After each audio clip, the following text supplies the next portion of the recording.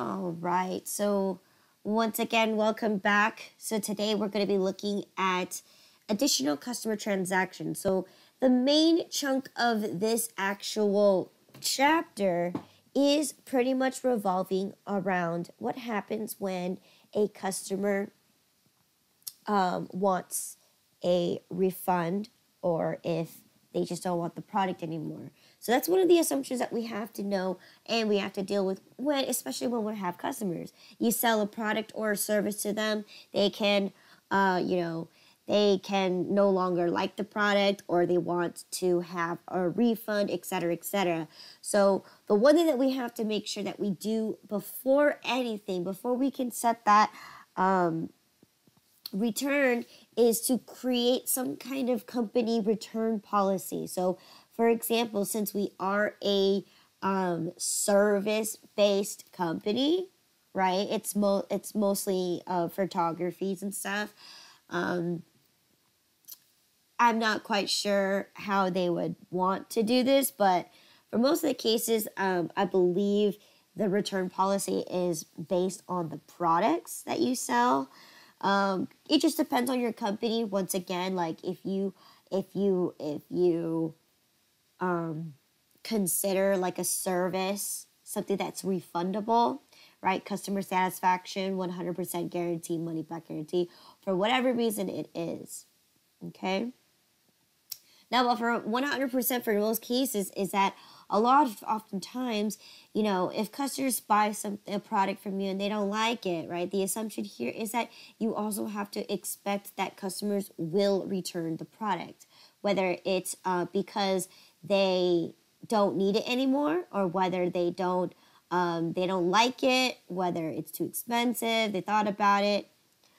So there's many, many reasons to why a customer would want to return a product, and that's where we're going to be introducing to you how to create a customer refund / also known as a customer credit memo, okay? So when we refer to returns and allowances, it's going to be straight away a credit memo. Now, of course, this is where we get to take a look at what happens when we issue a credit memo. What do we do with it, right? And it's going to be based on what the customer wants. So once again, this little section here tells you that these are some of the reasons that you may come into conflict where a customer wants to return a product. So again, if they purchase the item and they don't like it and they return it, or maybe they bought it in advance and they cancel it. So cancellations. So if you remember yesterday or on Monday, cancellations, this is where you do the cancellations, okay? It's also when a customer makes a return. And here's another quick little overview of how to use the credit memo, right? Another one is if a customer decides to overpay for the bill. Yes, it is common because sometimes it might be easier to write a flat check. And what happens is that, or maybe they didn't know how much their actual bill is. They didn't check it up, so they just wrote out a check and just sent it out. And you look at it and you're like, oh, here's your extra money back. Yes, you can issue a credit memo if a customer decides to overpay. Okay, but most common ones for credit memos are usually when it comes to customer satisfaction, but if they decide to return a product. That's the most common one you would use it for. And last but not least, here's something they didn't list out, but the last thing that you can use a credit memo is to write off bad debt. Okay, and that's what we're going to take a look about today as well. Okay, so here they give us an example to go ahead and issue Mr. Bob Mason a return or a refund. So once again, obviously the transaction must happen prior. And let's go ahead and see where we can find that issue refund. So right here on the home page, you have refunds and credits right here. Okay. You also have it up in the customer's menu bar. Okay. You can issue a credit memo / refund. Okay. You can also find that same thing on your income tracker, right? Because it's kind of dealing with primarily your invoices. So if I go to income tracker, I'd be able to find it down at my managed transactions, right?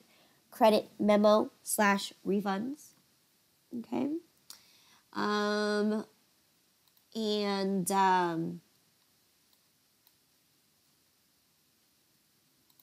when we go to the customer center, whether it's through the home page, icon bar, or menu bar, of course, right? The basic 3 ways that you can enter in a transaction here is by going up to the top to the new transactions. There it is, credit memos, okay? And then, of course, if you right click, you can also create a credit memo here. Let me locate it, credit memo, okay? And then, of course, on the managed transactions, you can also issue the credit memo here. All right. And then, of course, this one has the special last one. The last transaction that you can do is like what the book says, is you're going to locate the actual bill. So in this case, I'm going to search all, and I believe it's for the invoice 3947, right? We double click on it just to view the invoice.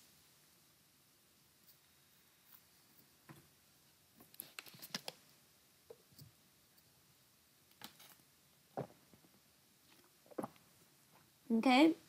Once again, the yellow bubbles are just to indicate to you what's new with the invoice. But notice this.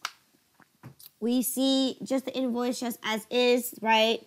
Mr. Bob Mason purchased 30 standard photo paper from us. Okay. So what we can do here is at the very, very top of the window. Okay. You have receive payments, and you also have the refund credit. Okay. Also known as your credit memo. So if you click on that, so that's 7 ways to be able to enter in a transaction, right?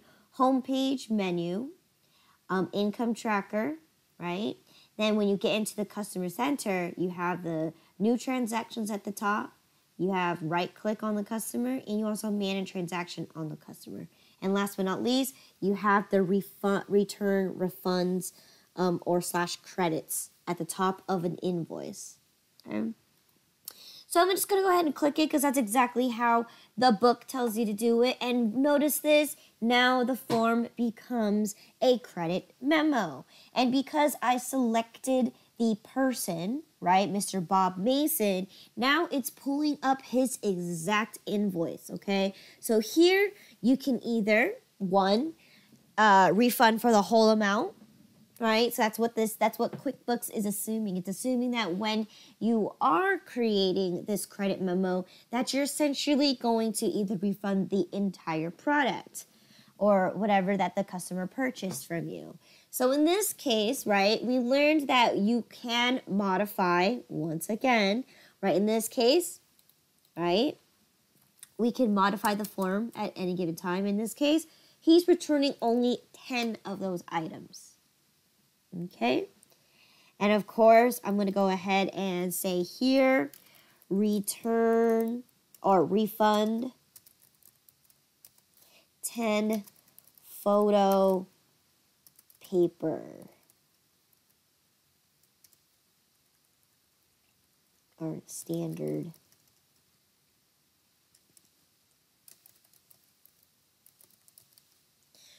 Okay, so here that's just to make a note there. Once again, thank you for your business, right? This item is taxable, okay? Now, of course, because the item is taxable, notice this.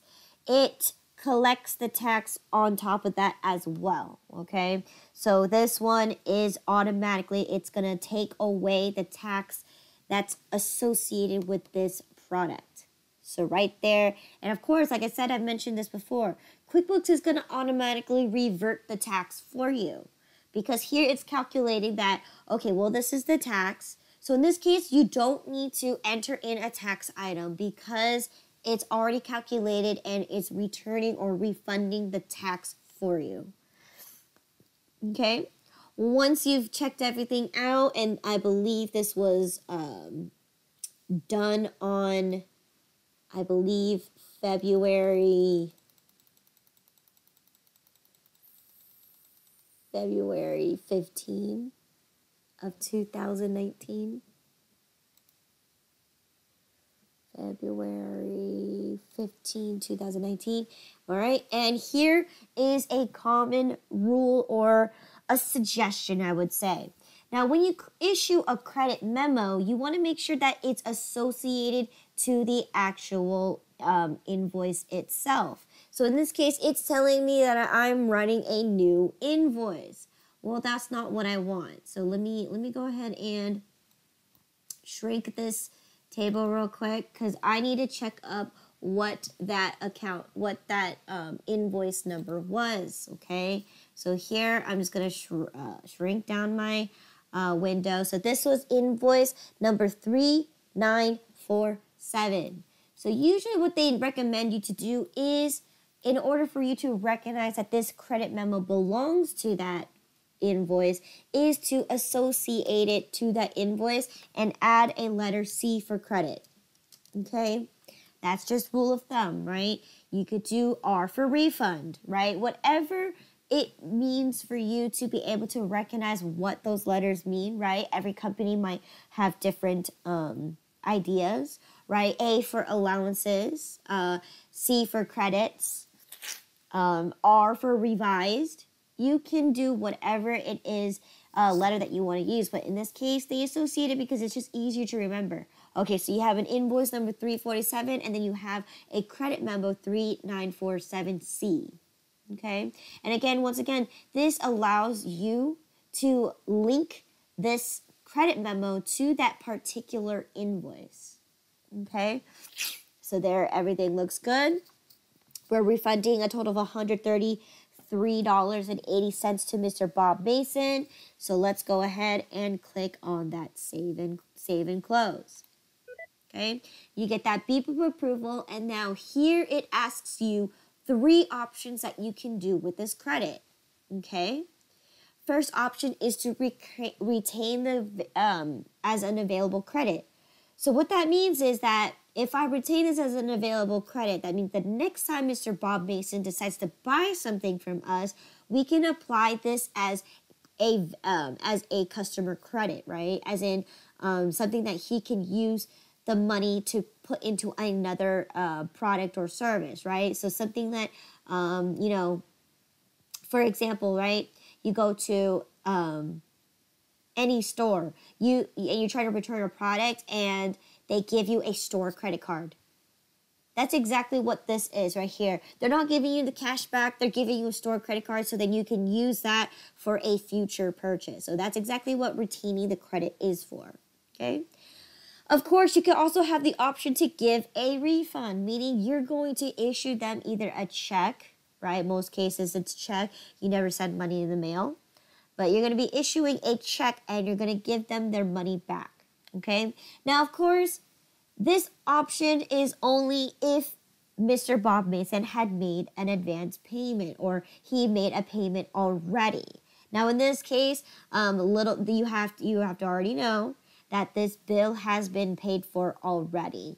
Now, especially, let's say they place this on an account, you shouldn't be able to give them a refund at all, okay, if they haven't paid you. Because that's essentially giving them their money that they haven't even paid for.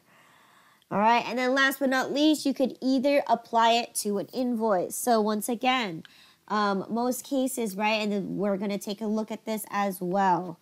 What does it mean to apply to an invoice? So here, once again, if someone owes you the money, they haven't paid it for you yet, that's where it comes into play where you need to apply it to the invoice. So and then issue them out a new invoice that reflects the new account balance. So they pay for whatever they owe. Okay, so that one is also more commonly used as well. Okay, so once again, if they haven't paid you yet and you apply to their invoice, therefore it shrinks what they owe you on their original invoice and you just send them a new one. Okay, usually you do. Usually you always send a brand new invoice with the corrected amount, including the refund. Okay, and then for this example, we're going to be issuing a refund. So we're going to click on give a refund.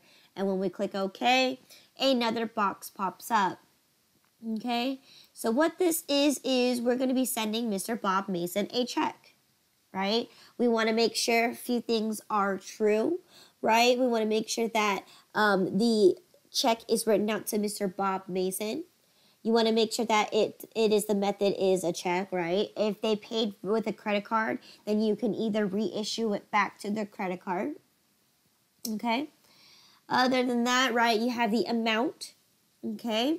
And then of course you have the date, which is going to be the what date you want to make the check available for. Always make the check available at least a couple days in advance, because you never know, right? When you send the check, it could be stuck in the mail. It could almost never get to the customer, or, you know, et cetera, right? Anything can happen in the mail. So you want to definitely make sure that it goes out further. Or if you decide not to print it today, then you choose a later date. But in this case, I'm just going to keep the date the way it is. You definitely want to make sure that this is from your checking account. Okay, because you want to make sure that you issue things that comes directly out from your checking account, and it gives you your account balance as well. So it says, hey, you actually have enough money to issue this guy a refund. Of course, address is there. He belongs to the San Jose location, and here it is. Okay, memo here says 402613. It's up to you what you want to write here. I guess I could say refund for invoice number 3947. Give some kind of memo so that when you do issue this check, right, this piece of information is written on the check itself. Okay, and of course I want it to be printed later. I don't want to print it now, so then I'm going to click OK. All right, and then you're going to get that beep of approval, and now your invoice is done, or your credit memo has been issued. And notice this. Why isn't my invoice reflecting any different? Because we decided to give a refund back. He's already paid for it, right? As you can see right here, Mr. Bob Mason. He it was for a total of 401.39, and he made a payment of 401.39. So therefore, this invoice is 0. So therefore, once again, you can't apply it to this invoice just because he's already paid for it. So what you can do is you're going to issue your credit memo as a refund because it's already been paid for. Why would you reduce it? Okay. So there you go, there's that, and let's check this out here, right? You click on Bob Mason, boom, you have your credit memo right there, and it's associated to this exact invoice, all right? And again, you can double click on it and view it however you'd like, all right? Now, the only problem here is that if you modify it, unfortunately, you have to go, cancel your check, right? We know how to void a check, because, then you owe more money. But once again, once a customer is set with their refund, usually the second refund isn't going to happen because it's like, well, dude, you just already returned 10 items to me. You're going to return 10 more items to me. It's kind of fishy. So in this case, there's the refund credit memo to Mr. Bob Mason, right? And it says it's good to go. Okay. Any questions on issuing a credit memo?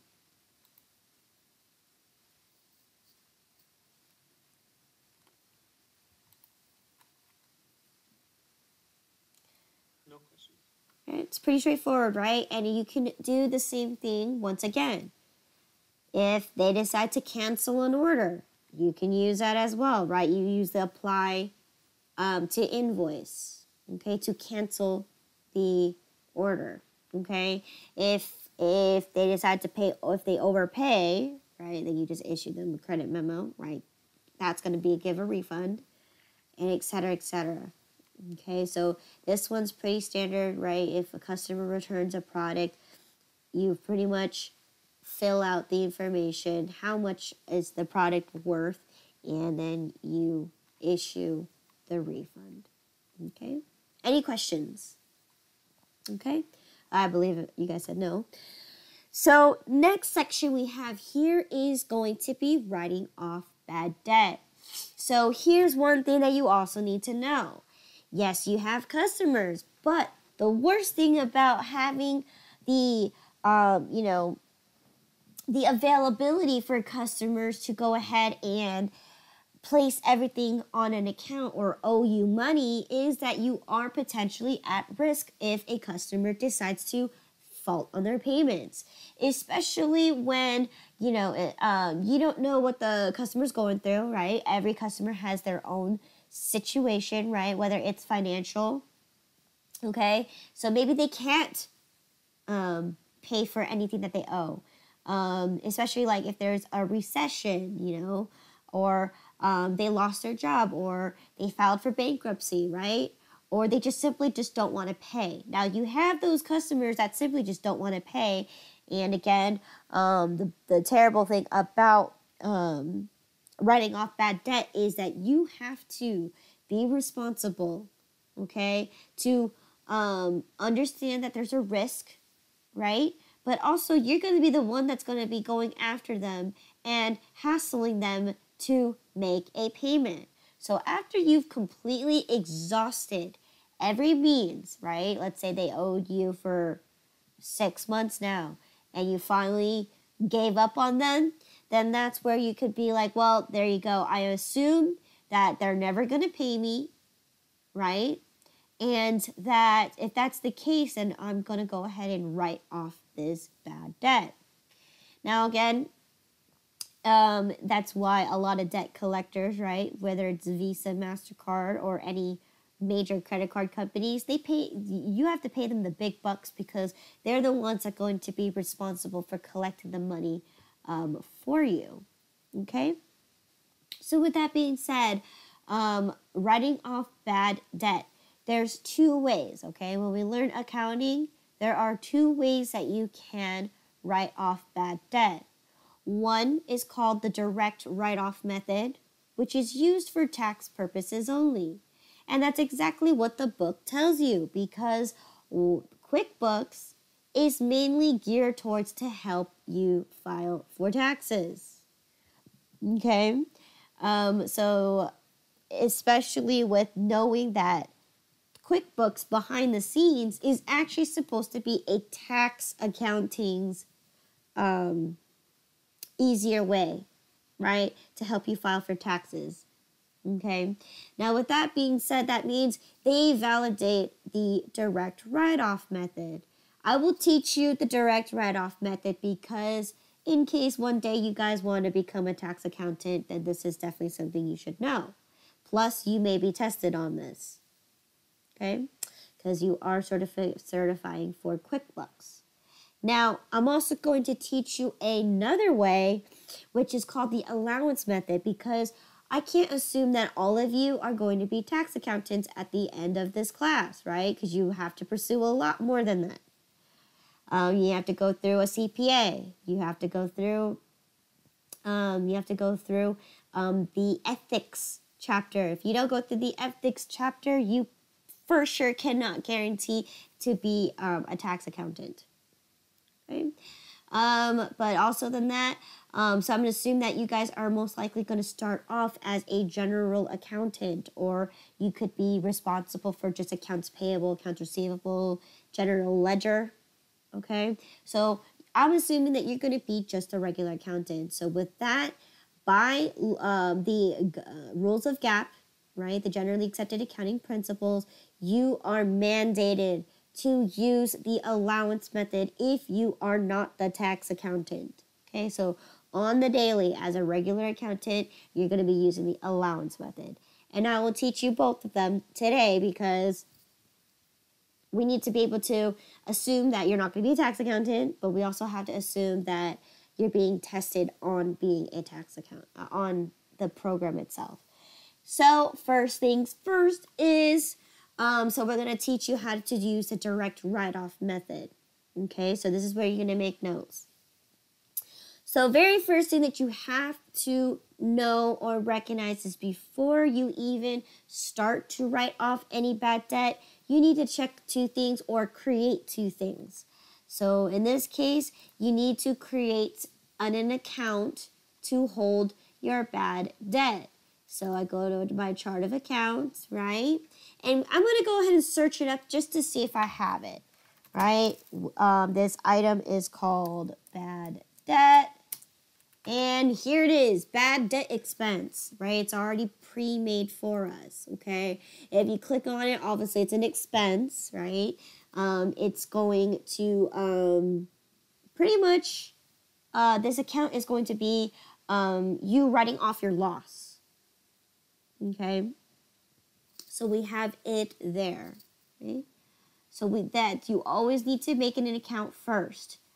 And then now we're going to check if we have the item, because when we do our forms, we're looking for more towards our items that we're going to be using. So in this case, I'm going to check my items list to see if I have a bad debt item. So I could just take a quick glance here, right? I don't think I see bad debt, but you can always search it. Once again, search it. But of course, the book tells you you're going to be adding a new item. So here, I don't have a bad debt item at all. So what I'm going to do is I'm going to go ahead and create a new item because I need to associate or link up my items to my accounts when I'm issuing that or writing off that loss. So here, the one that they tell you is it's going to be considered an other charge. Okay? So other charge. Okay, so it's an other charge. Okay. And then it's going to ask you that it is going to be the item name, which is going to be bad debt. Okay. It's not going to be associated to it's not related to another account. So I'm going to leave this section blank. And here it tells you, are you going to write off a specific amount? In this case, no. You're not going to write a specific amount because it's going to be different per customer, right? You may take off the whole amount, take off a percentage of amount, or even take off half of it, right? You just don't know. So in this case, we're not going to take away anything. But the assumption here is your items could be taxable or non-taxable. So if I'm going to be writing off my tax, like we saw before, right? Therefore, you want to make sure that that tax is there, okay? And of course, the account that we're looking at here is going to be the bad debt account, right? That's the account that we're utilizing to place our loss, right? So here, bad debt account. And I click on it and I'm going to click OK. So now I've created my bad debt. Okay. So those are the first two things that you must do before you write off your bad debt. You need to create the accounts and the items that are associated with the bad debt. Okay. And then now we may proceed. Okay. So in this case, when we're issuing or trying to write off our bad debt, we do it exactly how we make a refund or a return. So in this case, whichever way that you can go ahead and make that refund for, right? I'm just going to go ahead and click on my home page, right? I'm going to create a credit memo. Okay, here it is, my credit memo. Okay, and this time I'm going to go ahead and look up the specific invoice slash specific person, right? In this case, it's going to be Anderson Wedding, Kumar and Sati, right? Kumar and Sati. And it should pull up, right, when you go into the next tab. How come it didn't go in through? Anderson Wedding, Kumar and Sati. I'm going to click tab. No. It's not pulling it up for me. Usually it's supposed to pull up for you. I'm going to click no. So let's see if I have to go through the customer center. Okay. Kumar and Sati. Okay, here's invoice number 4003. So here it is. Okay, so here we're going to write off the whole entire amount for the $190. Once again, I could do that through this, right? Click that refund, and it should create the credit memo and pull all the information. That was really weird. I don't know why it's supposed to bring everything in unless I tap the wrong person. Okay, but yes, here it is.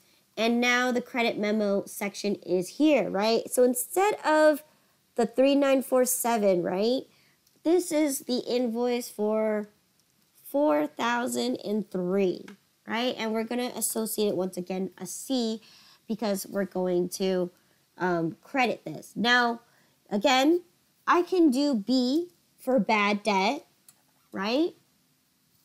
All right, whatever you want to associate it with, because I'm not giving them a credit. I'm writing them off as a bad debt. So whatever method that you use to associate this with, once again, you could choose whatever you'd like. The date for here, I believe, is the 17th. Okay. And then now you see this right here, right? That you're going to take this indoor photo session. Now this is where you need to change the item here, because we're not doing this as a photo session. What we're doing is we're going to transfer this into the bad debt item. Okay? Right? You see it like that, and then I'm going to go ahead and then it's going to give you an error message saying, hey, I hope you know that this is an expense account. And of course, we know we're writing it off.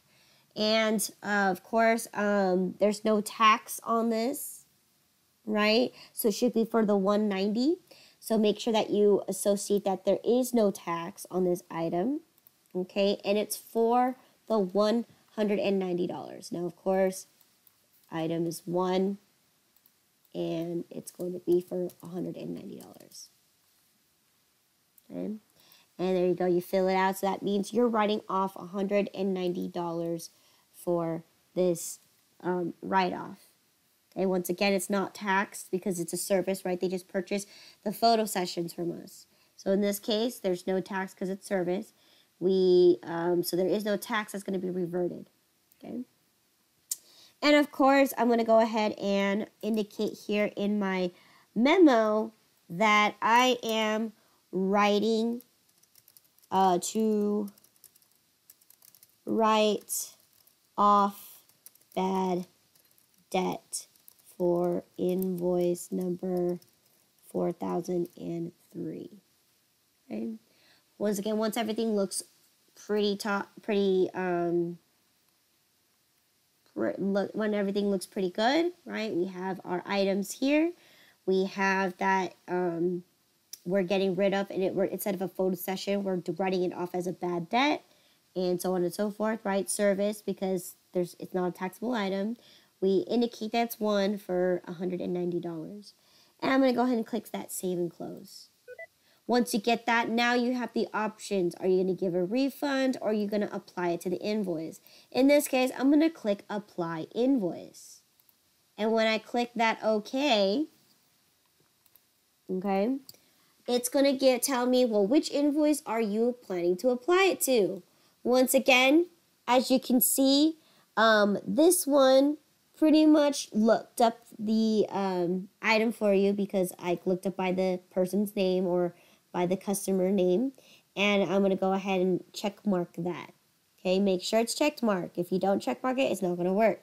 So there you go. I check marked it. Okay, and I'm going to click done. Okay, now your invoice populates once again back up and it shows you this here. It shows you that the Kumar and Sati, right, their bill was $190, and now that you took the credit, right, now they owe you $0. Okay, and what you're going to notice this here, so I'm going to go ahead and click save and close. Now that that's zeroed out, there's a credit memo here, right, zeroed out.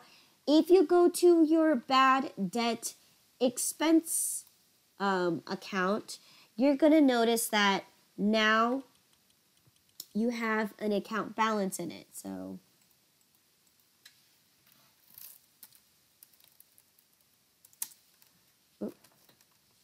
misspelled that, so let me clear it out. And you want to type in bad. There you go. If you once again, because it's an expense account, you can only view it as a quick report. So if I double click on it, it will give me a format right there. And I'm going to say all transactions. And here you go. You have a credit right here for the $4,003 for the $190 that you've written off. Okay. So any questions on how to write off bad debt? Now that one is for the direct write-off method because we directly took off from the account receivable and we placed it directly into the bad debt expense. Okay. Any questions? So on the end of the year when you do your taxes, you report this as a loss? 100% yes. Okay. Now, again, if you are the tax person, right, it's going to be automatic because when you file your taxes, it's going to automatically register as a loss. Now, as a regular accountant, you do need to take a couple more steps and a couple more measures for you to be able to properly write off the bad debt. Now, the assumption with the allowance method is that your customer has the potential potential that they could make a payment. Okay, so we're going to create what's called a placeholder account for you to move the amount that they owe you and place it into the account until you exhausted every means and every methods to try to collect that money. Now, with that being said, of course, give or take, if you're the kind of person that just says, okay, if they didn't make a first payment, then I'm going to assume that they're going to never make a payment at all. That's a bad way to look at it because you never know, given the circumstances, right? Why? You would also contact them. Why haven't you made a payment? Okay? And when you come to that conclusion, then when you decide when to actually write it off, whether it's at the end of the year or at the end of a given period, right, depending on how often you write off your bad debt expense, right, you can only go up to maybe 5% or 10% of your total accounts receivables. So in that kind of perspective, right, you can't just write off debt whenever you feel like it, right? You have to place it in the placeholder, wait for, however months, right? And then you can assume at the end of the given period or at the end of the year, usually commonly happens at the end of the year, when you've exhausted all your energy and you cannot collect that money, then your assumption is you're going to write it off as a bad debt. Okay? So, any questions on how to write off bad debt using the direct write-off method?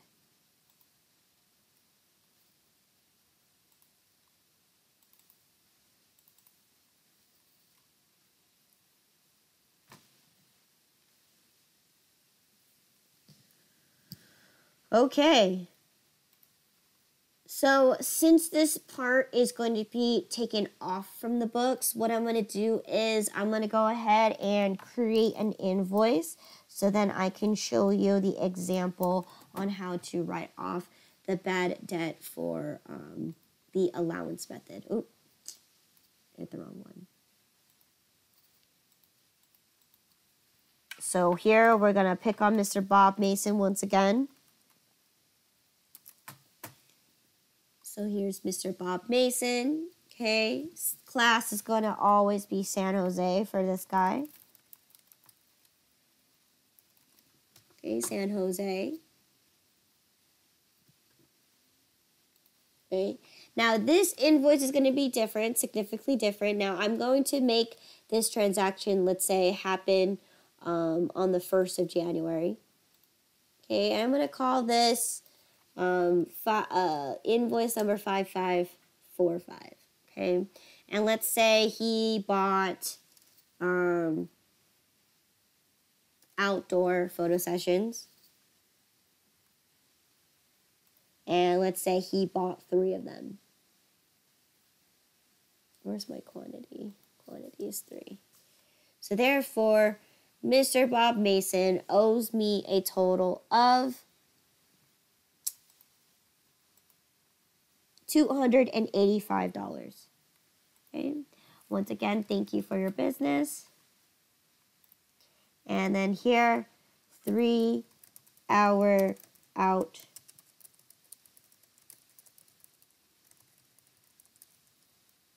photo sessions. Okay.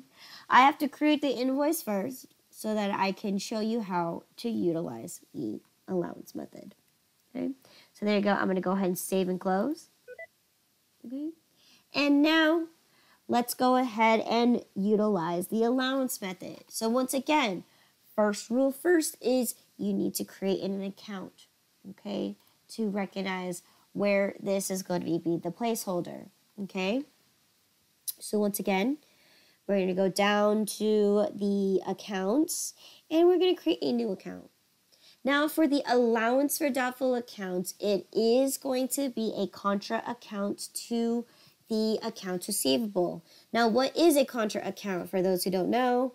It is going to be essentially an account that decreases another account.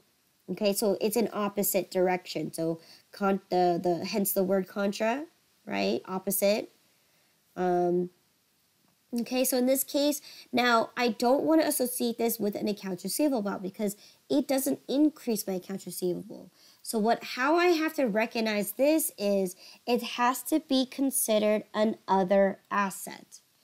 Okay, because once again, if I associate this as an accounts receivable account, that means I'm increasing my accounts receivable. In this case, I'm not. I want to decrease it. So I have to associate this as an other asset.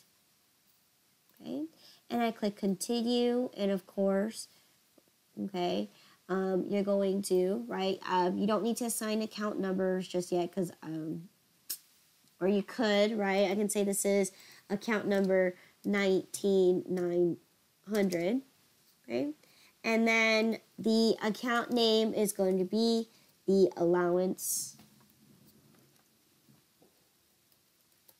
for doubtful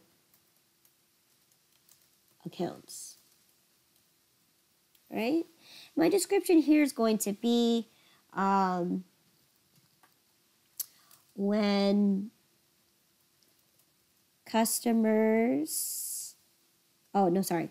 when accounts receivable becomes uncollectible debt. Okay. That's what you got to do. Remember, it's a placeholder, right? It's something that happens during the year or whenever a customer shows tendencies where they're not making your payments. So in this case, I need to create an account to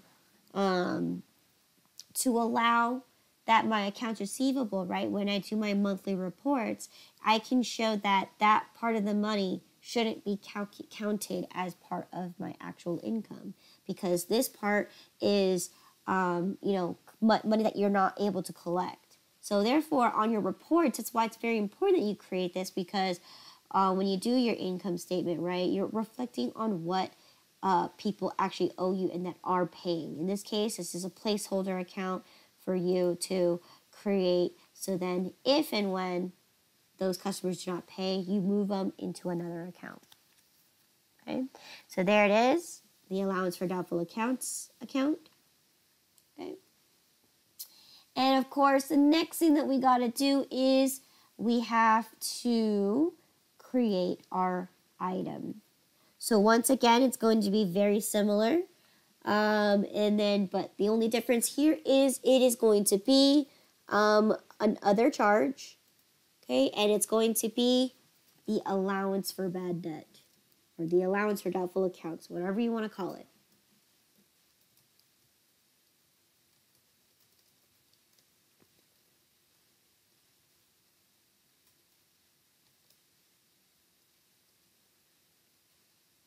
I'm going to shorten it.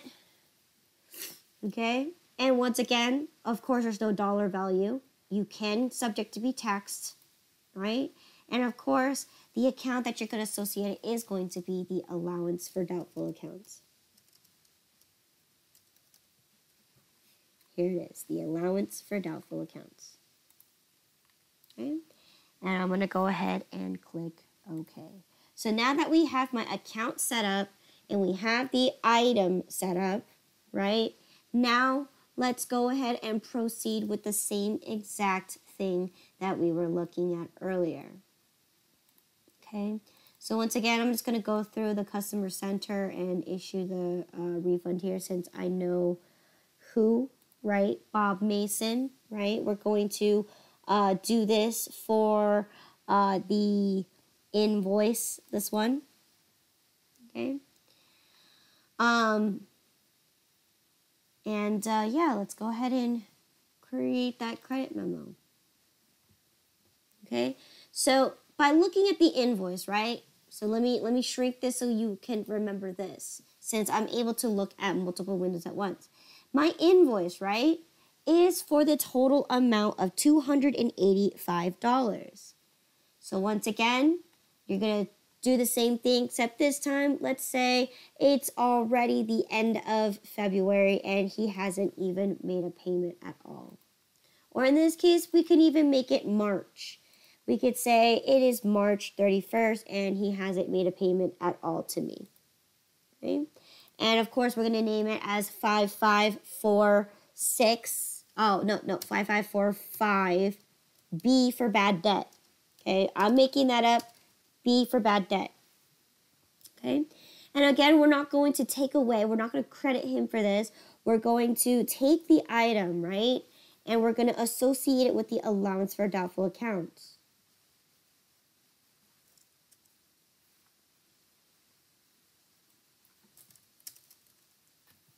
Right, allowance for doubtful accounts. Okay, once again, it's non-taxable, right? It's a service item. You're going to do not 3, but 1. And I believe it was for the grand total of $285. If there's tax, of course, it would be written off, right? But in this case, it is exactly for the $285. And again, if you need to double look at that one more time, okay, you'd be able to do it by pulling up the invoice for down below, right? In this case, it is for $285. All right. And again, instead of this right here, I'm going to say to write off bad debt for invoice number 5545. Okay.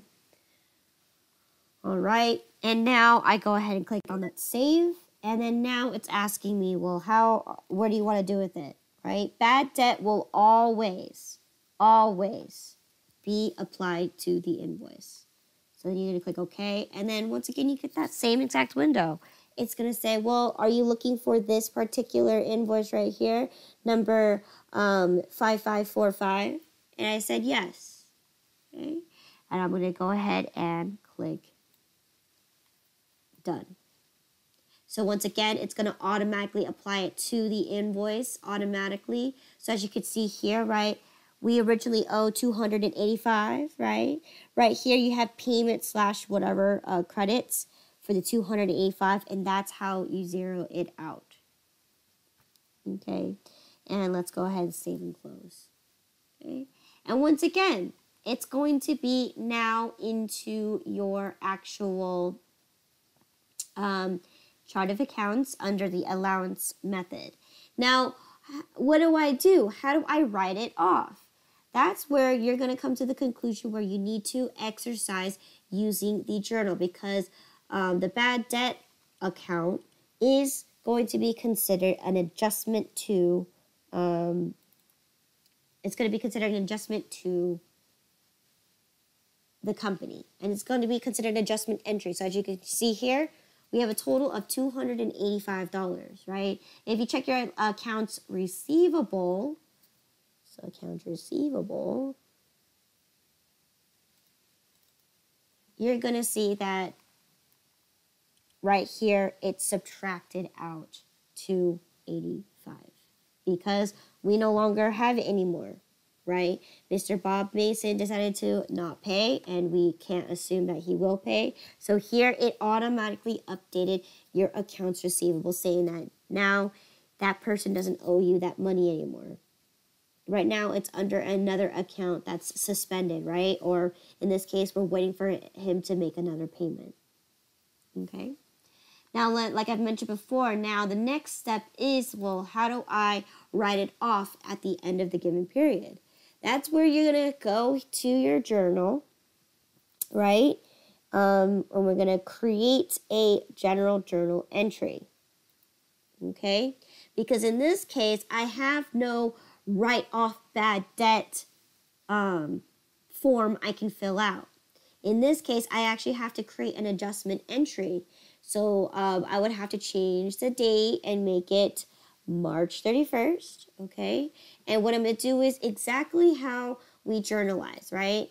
We're going to journalize our debits, and we're going to journalize our credits, so then our accounts balance. So in this case, for any reason that you decided that I no longer need the allowance for doubtful accounts, I need to write it off, what you're going to do is you're going to create your bad debt expense, right? You're going to locate it in the bad debt expense, and then you're going to create it as a account. Now, once again, this is going to be so you have your bad debt expense and you have your allowance for doubtful accounts account. So once again, this will make more sense when we dive into chapter 13. But for those who've been with me, you guys are pretty straightforward. Straight. You guys know this part. How do you journalize bad debt expense is what you're going to do. You're going to debit whatever it is that you have, and you're going to credit whatever that it is you have. And that's how you make your adjustment entry. Okay, so once again, I'll show you guys this in chapter 13, but that's what you generally have to do when you've created your allowance for doubtful accounts and you need to move from one account to another. You would have to recognize that it's going to be a debit to the bad debt expense and a credit to the allowance for doubtful accounts. Okay. So any questions there? So when you use a journal, the purpose of a journal is to move things from one account to another. All right. In this case, that's what QuickBooks uses the journal for.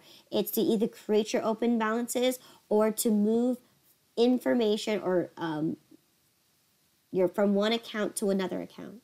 That's what the journal's for. So every time you have a transaction, it goes automatically to that account, or you have to do it manually? Okay. All right. So if you're doing manual bookkeeping, you come here to the journal. Now, like I've mentioned before, QuickBooks does majority of all the transactions behind the scenes. So as you saw behind the scene, right? All I did was write a credit memo, and it did the accounting behind me, right? It took away from my accounts receivable account, right, the 285, and it added it into my allowance for doubtful accounts. So remember when we saw that?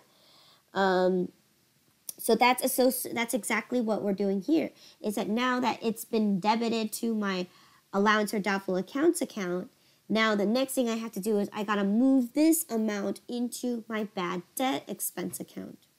All right, and in order to do that, because there's no proper window for you to be able to do that transaction, that's where you have to use the journal. So when you write off bad debt for using the allowance method, you have to do double the work. Okay. But for tax purposes, right, it automatically written it off as a loss, and it went from the accounts receivable, right? We saw that negative 190, and it dropped it immediately into my bad debt expense account. Okay. All right, any questions there?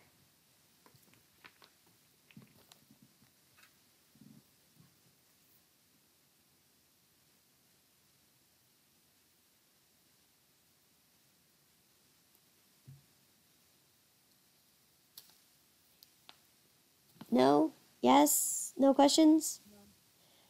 No. Okay, so there we go. We got to take a look at how to write off our bad debt expense.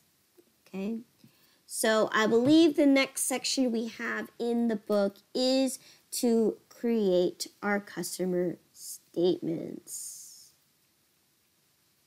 Okay, so let me go ahead and find that section. Collecting sales tax, I went a little too far. Okay, one more. Okay, creating customer statements. Okay, so this one is pretty standard, especially when you own a company and you have your customers, right? You want to make sure that you issue them a list of all of their transactions. So a common one that you normally see, right, is your credit card statements, right? Because if you're the customer, right, and you're using their credit card and you owe them money, right? Every month they send you a bill showing you a list of all of your transactions, how much you owe, and what amount is due, okay? So that's precisely the same exact thing here, except, of course, we're looking at the vendor standpoint, right? We're the ones that's creating these statements for our customers, right? The purpose of it is to show our customers two things, right? A list of all of their transactions, the amount that they, and the amount that they owe to us, right? Whether it's, so in this case, it's not a monthly payment. It is known as a, in this case, they owe us based on 30 days, right? Or we give them terms. So they didn't finance their charges, okay? But you can do that so as well, right? So in this case, when we do our statements, we get to see how we can create them per each customer and recognize how much they owe us. And you can view all their transactions as well. So let's go ahead and take a look at this. So customer statements, okay? There are only two ways to create a customer statement, okay? Everything else is going to be creating a statement per customer. So I guess, okay, never mind. Scratch that idea. So I guess you could actually create statements. There are pretty much three ways then, okay? So once again, you have the first one right here. You got statements on your home page. Pretty straightforward, right? You also have, if you go to your customers window, right, you have the create statements up here as well. Create statements, right? And of course, if you go to the the customer center, you can also create statements per person, okay? Now, these ones are going to be considered reports. So when you click on Run Report, you're essentially creating a statement for them here. But you can also right-click and be able to create the statement for them too, okay? So those are technically three ways that you can do. Now, let's go back to the home page, but here's the difference between when you're creating the statements using the home page. Because here it allows you to create statements for every single person in your QuickBooks. All right, so you get to do 4 or 5 statements at once, where if you use the customer center, right, you can only do it individually. Okay? So that's why you would definitely want to use this one either on the home page or the menu bar. So once again, here we're looking at our little form, and usually this is what you're going to be asked. First things first is, when are you going to create the statement? Or in this case, what's the statement due date? Or what's the last transaction that you're going to have records for each customer? Most cases, it's always going to be the end of the month that you're creating the statement for. Okay. So in this case, I believe it is going to be March 2019, right? 31st of 2019. And it's going to ask you, well, what kind of statement do you want to pose the transactions to be? So in this case, I want it for, I'm going to do a 3-month overview of their transactions. So I'm going to go ahead and do January 1st all the way to March 31st. So I'm doing quarterly statements. Okay, every 3 months there's a new statement. So here, March 19, 31st. Okay, so I'm doing quarterly statements. All right, and here's a few things that you want to do. Allow open transactions as of statement date.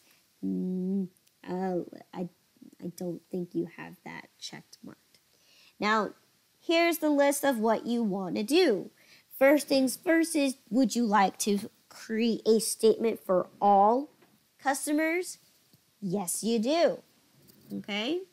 Or do you want to create statements based on multiple customers, so you get to select the people, right? If I click on here, I get to select who I want to create them for. I can even do one person, right? If I want a specific for one person. Okay, if I just only want Bob Mason's statement, I can just create for Bob Mason, right? Or I can also go by customer type, right? So remember when we associate our groups of customers, right? You could associate what kind of group that they belong to. So in this case, I'm going to select all of them. Okay. Now, again, you have preferred statement method. So how are you going to send it? Again, you can definitely change that. Okay. But for most cases, you probably are just going to mail it out. Usually that's typical what you do, unless you select that you want them to be considered, paperless statements. Okay, but of course, you're going to have to select those specific individuals. In most cases, it's always mailed out. Okay, now we're going to go ahead and move on to the right side, because the right side is what's going to be very important for you to know. So the first section here is going to be what kind of template you're going to use. Once again, we talked about that in chapter 7, customizing your templates. In this case, I'm just going to use the standard Intuit one. All right. Now, here's also the important thing that you want to check mark here too is when creating one statement, okay, you want to make a statement per customer, right? You don't want to link other customers because they have personal information. So it's kind of, that's kind of an obvious one. So I want it per customer. Okay. Show invoice item details. Yes. I want to make sure that each customer doesn't get confused. If I send them a statement, right, I want to show them what they charge, where they charge, and, how much they charge, and what did they purchase from us. So in this case, we definitely want the item details on each statement, okay? Print statement by billing address, zip code, and account. Yes, you definitely want to make sure that you're going to print it out to their billing address, okay? Print due date on transactions. Absolutely. You don't send a statement if you don't recognize what they owe you. Of course, you want to print the due date on there. Okay. Now here's a section where it says do not create statements. Okay. So here with zero balances. Of course, you don't want to send your customers that have no balance with you. You don't want to bother them with statements. You should only send the statements out to people who actually have account balances. So in this case, definitely I do not want to create statements for people with zero balances. Okay. And then here it says with a balance less than. Okay. So again, if you have a particular group that have account balances, but it's not significant enough for you to send a statement, you can choose that. But in this case, I already chose that I don't want to send it to anybody that has a zero balance. Other than things says no account activity. Absolutely. You don't want to bother your customers who did a service with you a year ago. You don't want to bother them and say, hey, your statement is zero right now. A customer's definitely not going to like that. Okay. Now you can send a promotional flyer. That's acceptable, right? To kind of want them to come back to you as a customer. But you definitely don't want to send your customers who don't have any activity with you, whether it's a year ago, 6 months ago. You don't want to send them anything. All right. And then last but not least, for inactive customers, you definitely don't want to bother people whose accounts are inactive. If they cease to exist in your company, why bother them with a statement? Makes no sense. So therefore, you definitely don't want to send anybody that has who's inactive a statement. So once you toggle all of that, let's go ahead and preview it. Okay. And here is how it looks, right? You can click on them, right? I have 1, 2, 3, well, it's supposed to be 4. I have 4 total statements. And if you need to take a look into details, you just click on them and here they are. So this is Miranda's Corner, right? They've done these transactions, right? The amount that is due is $1,191, okay? And then, of course, if I go to this person here, Mr. Bob Mason, he owes us $776. But look at the transaction details. So once again, each transaction has details of what they purchased from us. Okay, so in this case, right, they purchased an outdoor photo shoot, right, 3 of them, right? And it gives you the price points too. Right? And again, the amount that they owe is here. Okay? They owe us $776, of course. Okay? And even down below, right, you have information such as current, all right? Their 1 to 30 day past due. So he doesn't have anything past due. Okay, but he still has an outstanding invoice. Okay, and of course the amount due is for the $776. So again, he did a lot of transaction, right? We even have the instance, right, where we did the fake invoice for the $285, and of course it's subtracted out on his billing statement. So he doesn't owe us that anymore because he failed to pay for it. Okay. So there you go. That's how you go ahead and build a statement. Now, of course, if you're going to customize it, you're going to have to customize it through the templates, right? You know, if you're going to use your company logo and whatnot, once again, that is Chapter 7. But in this case, this is just the standard statement that you would typically get from any company, right? Because it's the standard one that it comes free with this program. So there you go. That's how you create the statements here. Now, of course, these statements, right, if we're issuing them as of 3/31, right, March, that means most of these bills are overdue. So the great thing about that you can do here is that you can attach finance charges for not for having late overdue balances. So this is where you're going to go ahead and click this assess finance charges, and then it's going to ask you this window, and you click say okay. So once again, you can access the finance charges through either, right, when you're on that window, you can click that assess finance charges. You can also do that up here in your cancel. You can also do that in your customers menu bar, right? If you go to customers, right, right underneath statements, you can assess finance charges. Okay.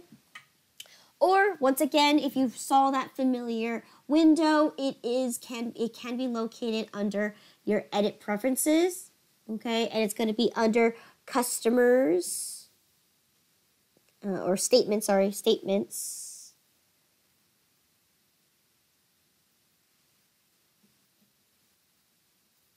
Or sorry, finance charges, right, under your company. And here it is, the same exact window. So here, as a company, we can overall give some kind of charge. Okay, so again, because if the person is haven't paid for their bill, you can assess a late fee, a charge, an interest fee. Okay, because as like what I've mentioned before, if you're allowing to have your customer owe you the money, then therefore you can direct whatever amount that you want to assess. Now, of course, when doing this, of course, your customer has to agree. Okay, but most cases, customers, they don't read the fine print. They usually for the credit card statements, right? When you receive your first application, right, you're obligated to know that they're going to charge you X amount of interest for any account balances overdue. So in this case, it's the same exact thing here, right? We're going to be issuing each individual who still has an account balance that's overdue, we're going to issue them 10% interest, okay? And again, the minimum for that is going to be $1. Okay, so that means they have to have $1 in their account for me to issue them the 10% interest. Okay, grace period, 0, right? Grace period, right? So this is where you allow your customers to take advantage of a 0 APR. In this case, there is no grace period, right? Especially when you give your customers terms, right? You gave them incentives to pay off their bad debt. I'm sorry, to pay off their debt that they owe you. In this case, I give no grace periods, all right? And of course, the account that's going to be associated, right, is going to be interest income,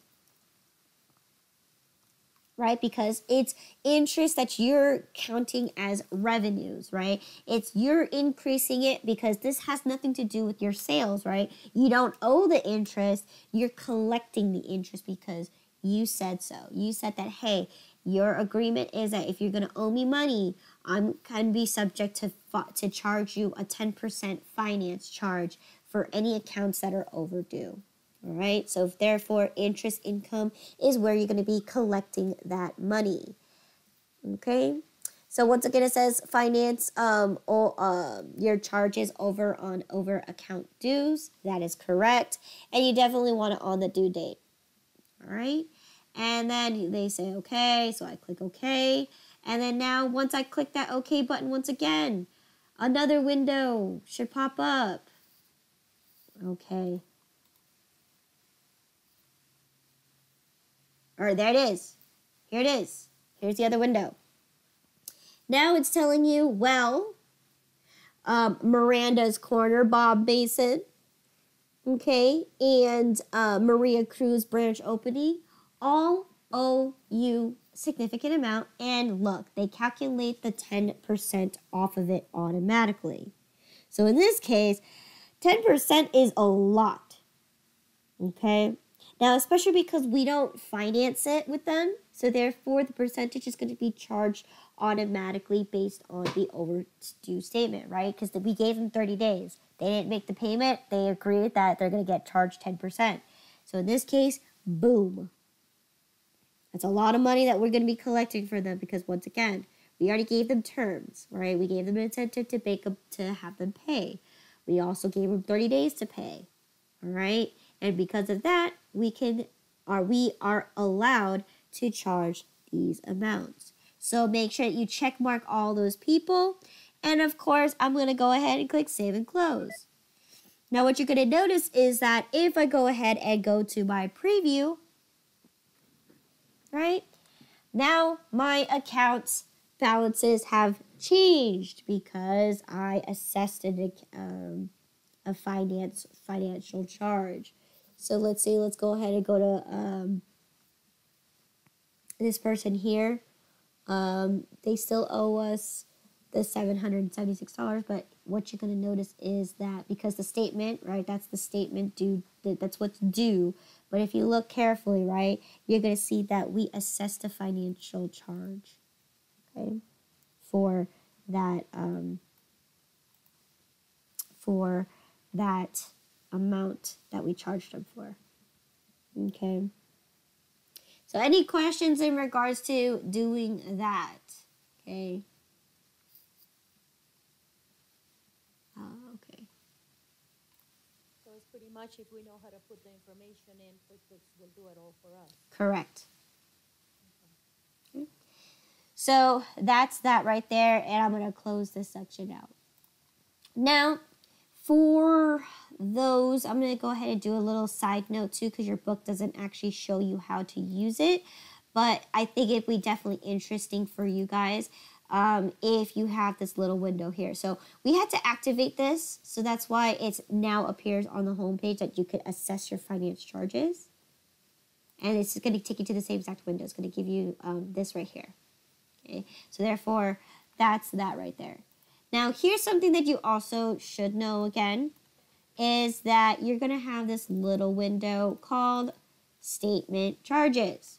So if I go ahead and click on this, and I get this weird looking register kind of looking ordeal, right? I can select each individual customers if I'd like, right? So example, I'm gonna type in Bob Mason once again. Ooh, I gotta clear this out because I just want Mr. Bob Mason.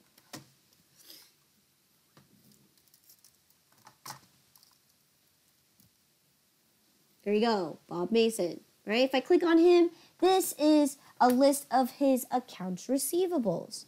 Now, the reason that you would use this finance charges is for one thing only. If you have anything that you want to tack on, such as a monthly fee, okay? So, for example, right?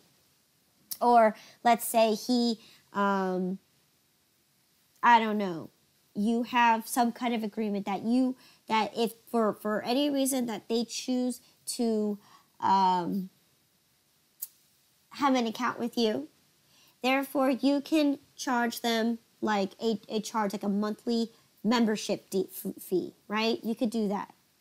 That could be included onto the statement balance versus you billing them separately with an invoice. So that's a perfect example right there. Maybe you have to be a member in order for you to have an $8,000 credit. So by them, that's a monthly fee that the customer has to pay and you don't need to invoice them for, right? It could just appear just on your statement. If that's something you want to do, then you can go ahead and create that account on here and it's going to appear on their statement. So once again, right, let's say it's the month of June, or I'm sorry, it's the month of March, right, and you want to charge them a monthly fee for a membership due, okay? Then you can tack it on here and it's going to adjust your accounts receivable because they're responsible to have to pay for that monthly fee. Okay, so this is going to be in addition to the finance charges, right? Because monthly membership is completely separate, right? right? And you can charge each customer per basis, right? Especially like if you have tiers, right? If you have a gold membership tier, that means unlimited returns, unlimited access, etc., right? Or maybe you have lower tiers, right? Then you can go ahead and create this statement charge so that each per customer is going to be aware of whatever amount that they owe us, because you're tacking on an additional charge. So as you can see here, look, we charge the finance charges, right, for $173. Okay, because that's how much they owe us. They outstandingly owe us that much money, right? They owed us $776. Now they owe us $950. Now, once again, most statement charges don't appear on the statement just because it happens after the statement due. So you know how you have your current balance and then you have your actual statement balance? That's the same thing there. Okay, so once again, if you need to tack on any additional fees that are standard or like that stays the same. So for example, membership dues or an annual fee for having an account with them, you can go ahead and create that individually and select your individual members that have, or your customers that have those types of fees. Okay, so that's what this is used for. Okay. So once again, because your book doesn't show you how to do it, I'm not going to show you how to do it either. But it's definitely something you should know. Like, for instance, like in case you do set up a company, right, and you have gym membership dues, right, you could go ahead and, send your statements to your customers based off of that. Okay. Any questions there?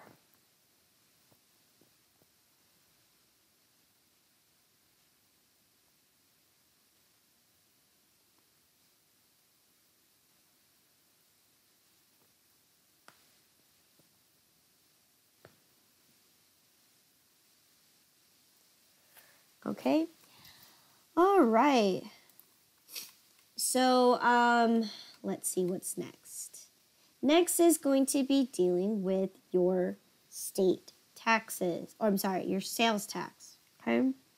Now, once again, if you are a store, you are obligated to have to collect sales tax. Now, once again, this was also a glimpse that we got to take a look into chapter 7, right? When we dealt with items, right? We got to take an example to look at how to create our Nevada and our Clark County state tax or sales tax, right?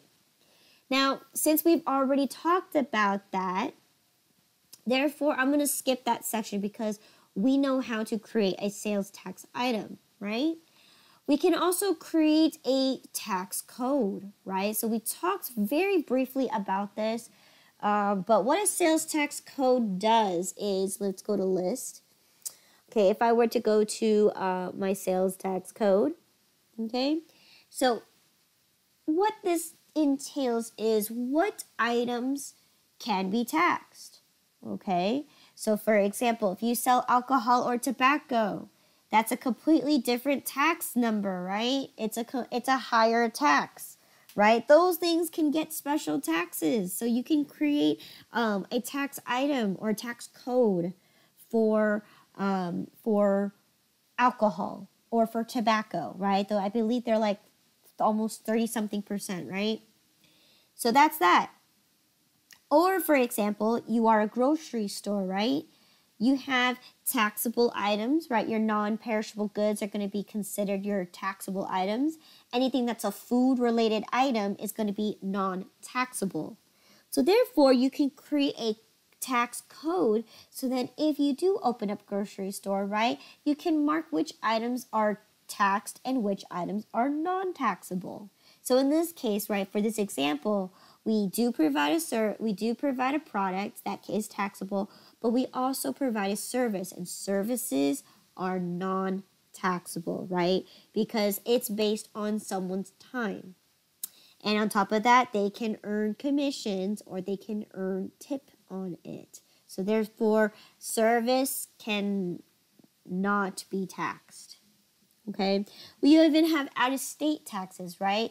If this case, in this case, if this company is located in Northern California, right? We can accept, other states. Like, what if us in Nevada, we decided to say, hey, I decided to have my wedding in Las Vegas, but I live in San Jose, right? And I say, so I'm gonna borrow you to drive me all the way down to Nevada to do it. Well, obviously, but you're still purchasing it in California, so that's a bad example. But let's say someone in Vegas, right? They see that you had a wedding. They said, oh, you're a photographer. How much is your services? Then you can charge them out-of-state tax if someone in Nevada decides to pick up your services, okay? So then again, that's going to be considered a out-of-state tax code. So again, they're going to be very, very specific for in each item, of course, that you sell, okay? Again, government, right? If you're part of the service, right, you get special taxes on that as well. Okay, so there's a lot of tax codes that you could create, and I just gave you a couple examples. I'm not going to spend the time to actually do an example because it's pretty straightforward. If you just go in, it's like entering in any item, right? We've already entered in an item. This is going to be identical. You're going to click that tax code at the bottom. You're going to click new, fill out the information, and it's pretty straightforward, right? So that's what a tax code is, and we already know how to enter in a sales tax item. So we can skip all of that. Now the next section is going to be managing your tax. Okay, so here you can click on manage sales tax here on the home page. You can also go to your vendors, right? Click sales tax, and you'd be able to manage your sales tax there. And, of course, if you click on this window, right, you're going to notice it's going to pop up this, okay? So those are this is what it looks like when you manage your sales tax. Okay. So the first thing it's going to ask you is, how would you like to set your preferences? So once again, if you click on this, pretty straightforward, right? You can find this by going to the Edit Preferences Sales Tax section, right? Do you charge sales tax? Yes, we do. Okay, and then we're going to also fill out some more information such as what are your sales tax items, right? So you can create your items in here as well. You can create your sales tax codes as well, right? Your most common sales tax item in this case is mostly like going to be Santa Clara, because like you do more better at the San Jose location. Your sales so far are mostly from San Jose. So again, Santa Clara would be your probably most common tax item that you use, okay, or tax code. Okay. Then we're going to go ahead and go down here down below. So it says here, for items that are taxable, what kind of tax code would you use? We would use tax, right? Because we've already said that this is the one that you tax everything on, sales tax. Okay, so you would use that. And then again, for non-taxable items, right, such as services, right, which is our primary item that we have here, we're going to go ahead and click on service. So it's already set up.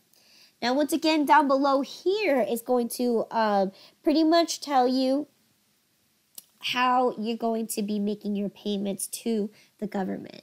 Now, most cases, a lot of companies, right, they do direct transfers or electronically funds transfers. So they make it a lot more convenient and make it a lot more easier for companies to, send over their sales tax. Now, how often do you pay your sales tax, right? Depending on the company that you are, most cases you may have to pay monthly, depending on how small you are. But if you are a very, very, very small company, you might be able to get away with sales tax quarterly. Annually is if like you rarely have sales and you only have sales on a particular season. Then annually would probably be the best bet for you. But for most companies, monthly should be the most frequent common one that you would normally see. Okay. So that's just setting up the preferences for the sales tax. So then every time I issue a sales or I do a service, it's going to appear so. All right. And of course, if you guys remember, when we set up the sales tax item, we also set up the vendor information, right? We set that, well, this is who we're going to make payments to. So I'm going to go ahead and I'm going to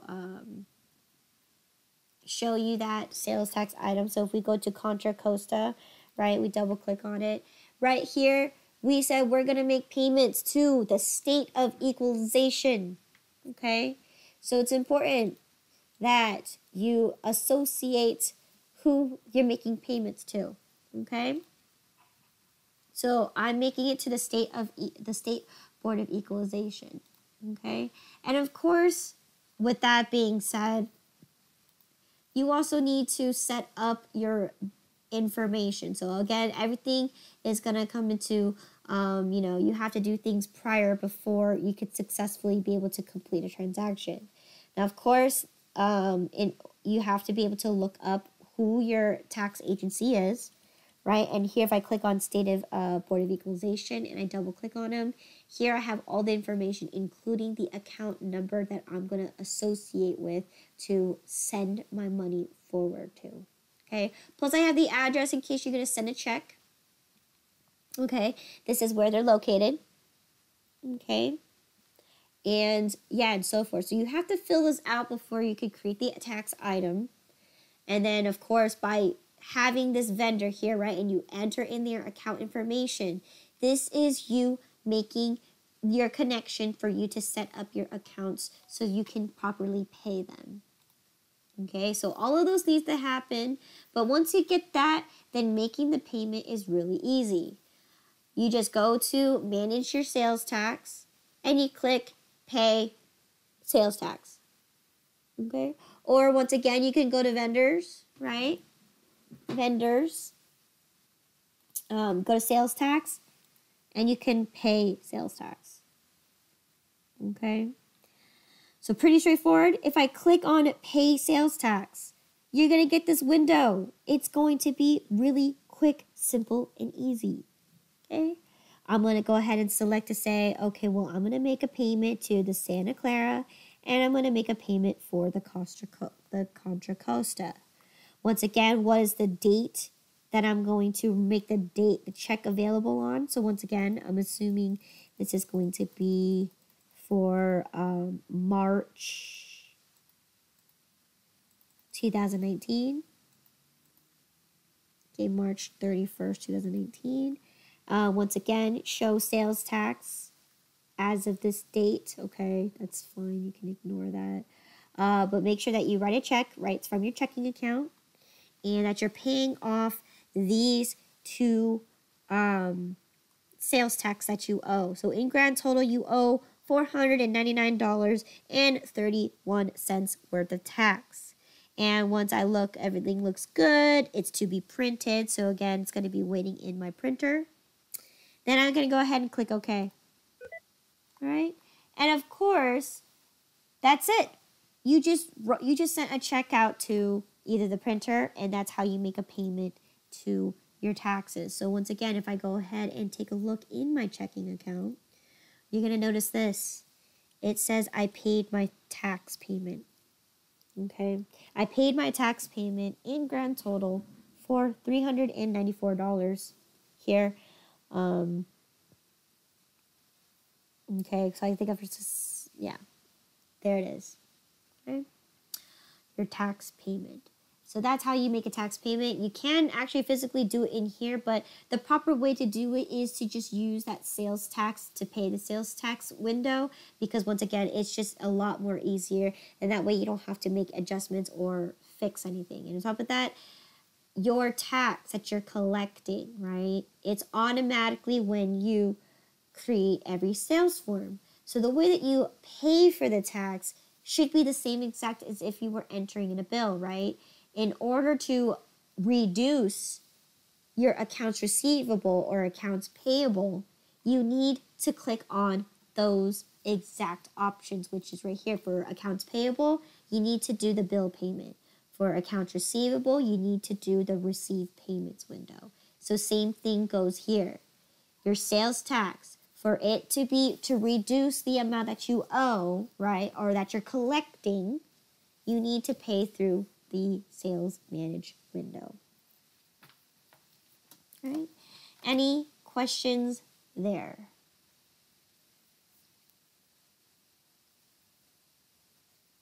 Okay. Sales tax is an obligation that you must pay for every company, right? So other than that, any questions there? Okay. So right now it's 10:10. I only have like maybe one more concept to go over. So since we're going to end class early around maybe 10:30-ish, I'm just going to borrow a couple more minutes of your time. So let's go ahead and talk about one more section, which is the report section. So as I've mentioned many times before, right, depending on what position you have into the company, whether you're a sales representative, the accounts payable person, like you're in charge of making bill payments, right? It's going to be significant to what kind of report you want to run. So in this case today, right, our chapter was dealing with our customers, but it's also dealing with our sales, right? So here I can run any sales report that I'd like to answer a particular question. So let's take a look at the options I have under sales. Sales, right, my reports under sales could be, right, I could do sales by customer, sales by items report. I can even do sales by representative, right? Because we have two people, right? Mark Mazowski and Katie Reynolds. We could do anything there. We can even create a sales graph, right? To determine how much sales we have. And you can separate them by class as well. All right? So I'll go ahead and show one brief example. So let's say sales by item. Okay? All right, here it is, right? I only sell these particular items. I'm going to go ahead and click all. So here's the items that I sell. So under my inventory, I sell these digital cameras, okay, right? And you could see a sales report saying, well, this is how much you've sold, okay? And you can toggle by the date too. Say, I only want to look at January sales. If I only want to look at January sales, then I'm going to go ahead and click on here and toggle the date. Let's say I only want to look at January sales, so January 2019. Here we are, January 1st, 2019 to January 31st. I can look at a specific time period that I want to look at my report for. Okay, so close. Here you go. Or I could even do, let's say what happened, or let's do this one. So my monthly sales for this, right? And I'm going to go ahead and click on that refresh button, and it shows me here, this is what happened for my January sales. So I sold only these items, right? Okay, so it shortened up my list, as you saw before, right? It was really long, now it's shortened up. So that means this is what I sold in the month of January. Okay, pretty cool. All right, and you can move the table over again. Okay, so that's that. Okay, so again, each report is going to answer a specific question. And as an accountant, your main questions are not going to be dealing with sales. Your main questions are going to be dealing with your internal accounts itself. Like, what are my account balances, right? A person who's in charge of accounts payable, their main concern is, what are my vendors? How many vendors do I have? How much do they owe me, right? Anybody that's in charge of accounts receivable, once again, is going to be focused primarily geared towards their customers. So if I click on here and click customers and receivables, this is what I can run on reports. I can do an accounts receivable report, right? I could do customer balance report. I could even do open invoices, like who owes me money, right? I can even do my, let's see what else I can do. I can do transaction list, okay, by customer, right? And of course, we also dealt with sales tax. So you could deal with a lot of sales with your sales tax here as well. So under taxes, right? But yeah, it just depends on what position you have in the company and what reports are necessary for you, because you're going to be answering or asking a specific question. So in this case, all of the reports are going to look standard like this. Okay? They're going to pull up the information that you want, and it's going to look identical to this. So again, this is my sales report by item, right? If I do my customer open balance reports or open invoices, it looks the same. Okay? So once again, it's mainly geared towards people that are answering a specific question or asking a specific question about whatever position that they are in. So I'm not going to spend a lot of time going through every single sales report, just because I don't know what your next position is. You could be an inventory manager. And then that way your sales is maybe not as significant. Okay? So that's that there. Okay? Tomorrow we're going to take a look at chapter 5 and chapter 6. So chapter 5 is dealing with the bank reconciliation. So it's definitely something that we need to know for companies. And then we're also going to take a look at reports.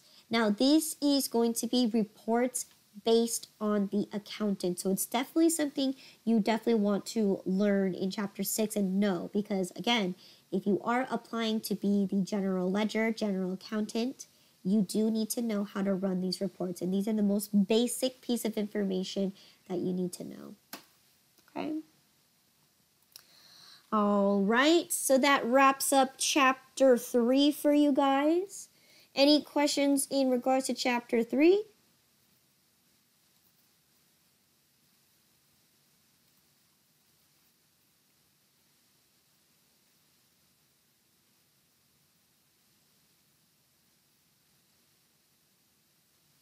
I'm assuming that's a no? No questions? No. Okay, so let's go ahead and do the review questions and you guys can go. All right, so question number 1, customer statements.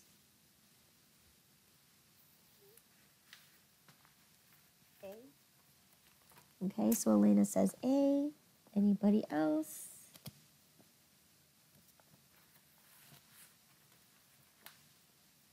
Agreed. A. Perfect. A is the correct answer, right? It provides a summary of all the accounts receivables activity for each customer. Okay, good. Number 2, okay, which of the following options is not available on the available credits window? D. Use with receive payments. Yes. D is definitely not an option, right? We talked about this, right? First thing that you're going to do is give a refund, right? That means write them a check, give them their money back. All right? B is to retain available credit, right? Such as a store credit card, right? You're giving them money so then they can apply it for the future purchase. All right. Or lastly, we can apply it to an invoice. So yeah, so the correct answer is not available option is you can't use that for a payment. Number 3, okay? Okay. What is the best way to write off bad debt? B. Create a credit memo using the bad debt item and then apply it to an invoice. Yes. Yes, right? I showed you 2 ways to do it, right? And that's exactly what we did. We used a credit memo. So once again, the credit memo could be used for more than just returns, okay? It could be used to write off bad debt, okay? Number 4, okay? In which of the following statements would you create a credit memo?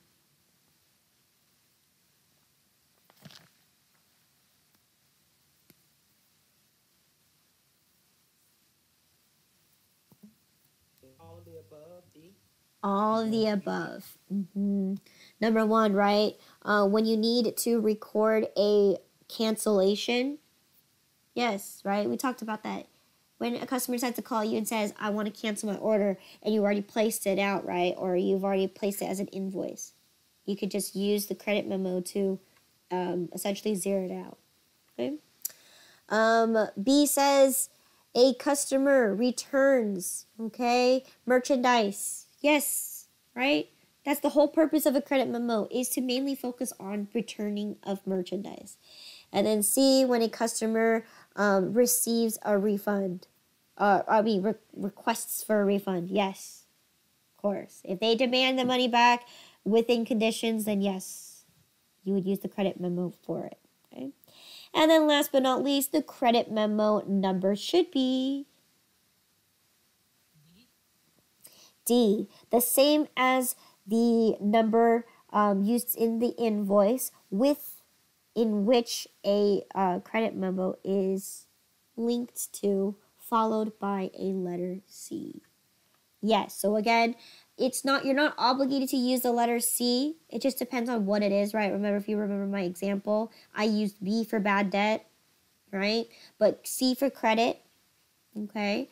You could use R for refund. You can, or revised, whatever you want to use, right? As long as that's what they, that should be. So once again, this is an opinion-based one. That it should be similar to, if not, some kind of combination that has your invoice number that you're making a refund for, with a letter, some kind of a letter association that follows behind it. So in this case, they use the letter C. All right. Okay.